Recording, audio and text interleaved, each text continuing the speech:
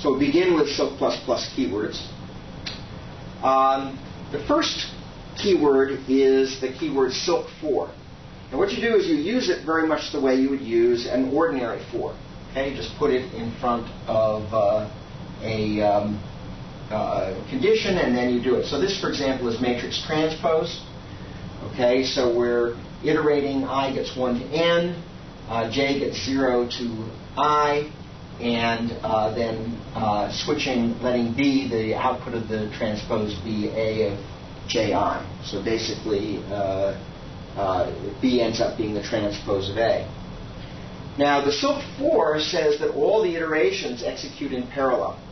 So here we've got doubly nested. So it says that not only can I go through each row one at a time, and all the rows I can do in parallel, then for each element within each row in each column, I can do those in parallel. One of the requirements is that the index be declared in the loop initializer.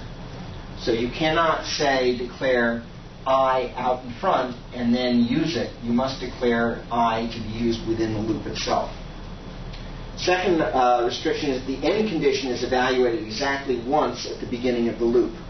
So the end condition is evaluated, I less than n is evaluated once, and so if you are in your original for loop, you are evaluating the end condition each time through, then that's not going to necessarily give the same result unless each time through it produces exactly the same value.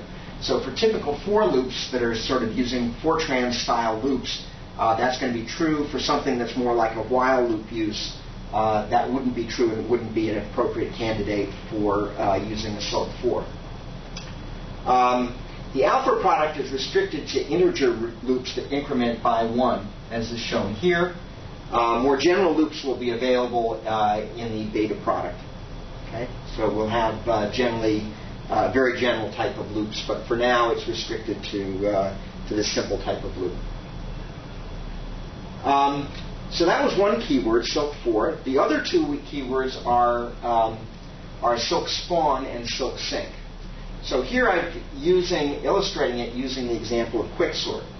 So the idea of this quicksort is it takes an array range, and as long as, and it's going to sort things recursively. So recall how quicksort works is it takes an array, it then finds an element sometimes called the pivot, and it partitions the array to everything less than the pivot, everything greater than the pivot, and the pivot itself, and then it recurses on the two halves. And that's basically what's going on here.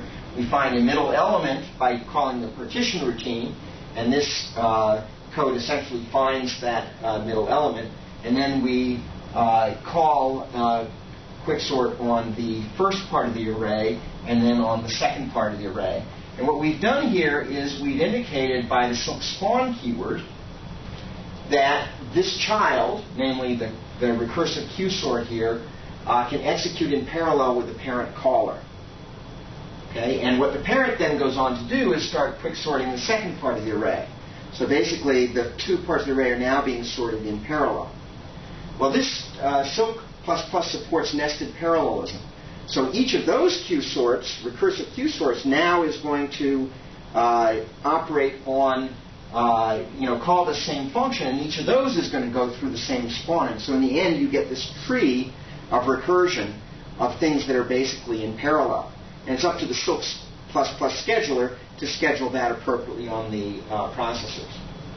Now, before you can return, we execute the Cilk sync. What that says is don't let the parent control go past this until all the children have completed. Okay? So, and in fact, this is actually a redundant one for this because before you return, Cilk++ always executes a Cilk sync. So this keyword says control can't pass this point until all the spawn children have returned. Those are the three Cilk++ keywords that you use for 95% of your programming in Cilk++. So now let's talk a little bit about what it means for something to be serially correct.